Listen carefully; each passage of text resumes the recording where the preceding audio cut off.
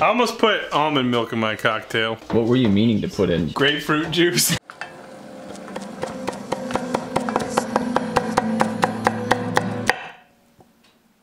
Hi, I'm Phil. Hi, I'm Ashley. Welcome to Pretty Good Cooking. Pretty good. Tonight on the show, we're gonna teach you how to make a Reese cup fudge. It looks like this.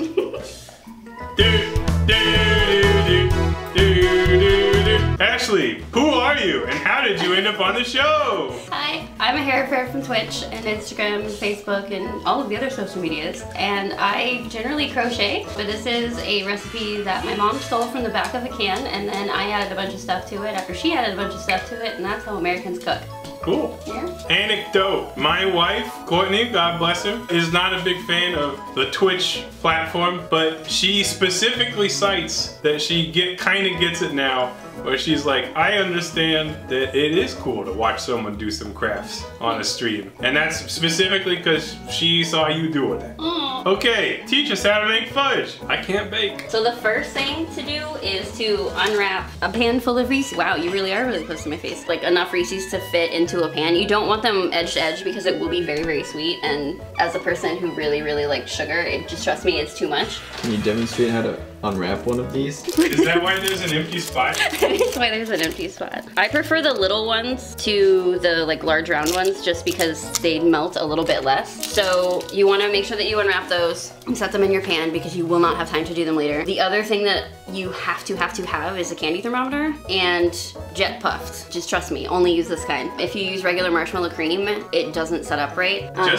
Just to interrupt needlessly and provide useless commentary, I also prefer eating those mini Reese cups to the bigger ones because I think the height to width ratio is more enjoyable. That's how Reese cups should have been from the start. And then I also recommend that you do the top side down because when they melt, they're gonna disperse. Highly recommend the Reese's chips bags. The recipe on the jar calls for 3-4 ounce bags of them. I use like 1 3/4 of a 10 ounce bag, so it is a little bit more. What were those numbers? I use 1 3/4 of a 10 ounce bag.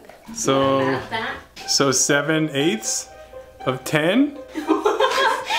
So 70 80ths of a bag? Is that? No, that's not right. 70 over, yeah, 70 80, right?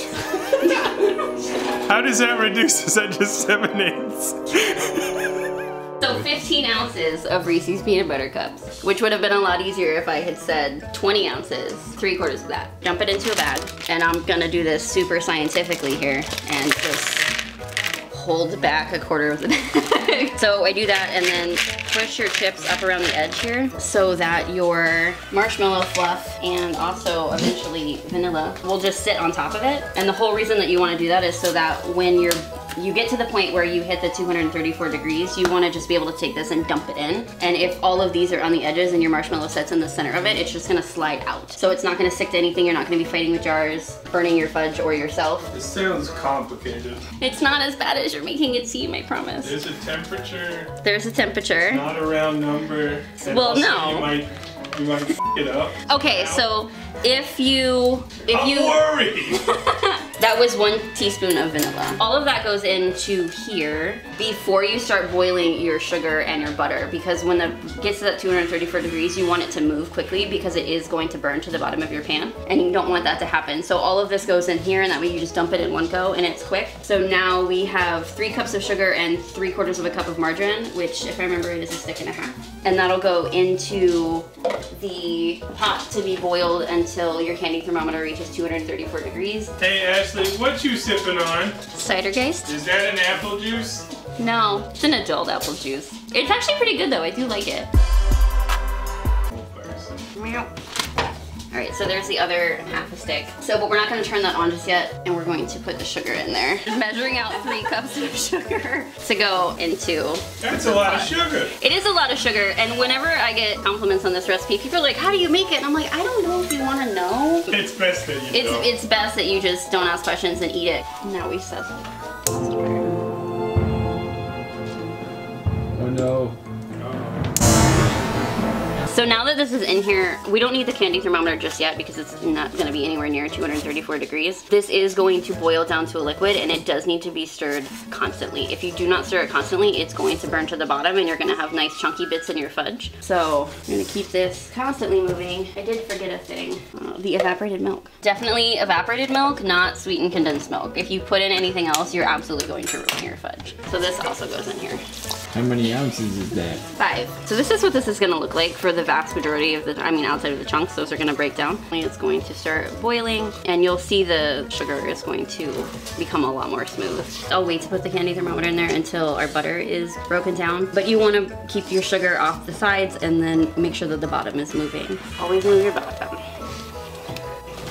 All right, it has been a couple minutes. We are just at the point of this hitting 234 degrees Fahrenheit and we're gonna pull it off of the eye and then turn the eye off. This is the part that's a little messy, especially if you've dropped your thermometer into your sugar mixture like I have. And then this is where that part with the bowl comes in. Cooking this by yourself can get tedious because this is the point where this needs to go in right now. It's action time! So now that that's in there like that, you just stir all of this together. It is going to start to thicken up and become firmer while you're stirring. You just want to keep it moving for as long as you can until it's all mixed together. Looks great. Look at that. This is very, very hot, so you want to keep it away, obviously, from... It's probably less than 234 degrees though. You want to keep stirring this until all of your marshmallow is incorporated. That's a really good way to tell whether or not it's stirred enough. And so once all of those white swirls are gone, like they almost are, you can see one right here, just keep this moving and you want to keep it off the edges of your pan, or your pot rather.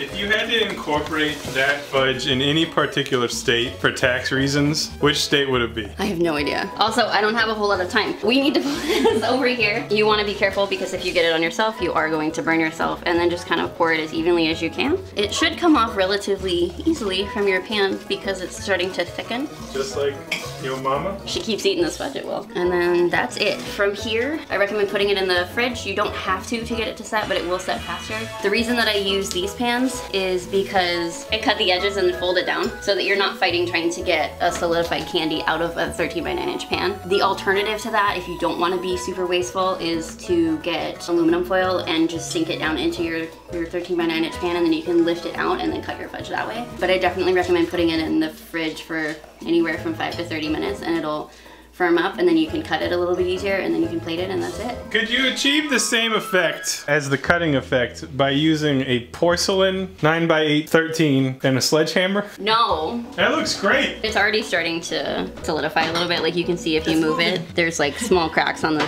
surface. If it's doing that for you, then you know it's gonna set up. I'm putting it in the fridge and I'm using creative architecture to hold up the pan. So right now it's being held up by 2 kombuchas and a jar of pickles. And if anyone opens that fridge, the whole thing's going down. So no one with the fridge, please. Thank you. We'll be back in 5 to 30 minutes.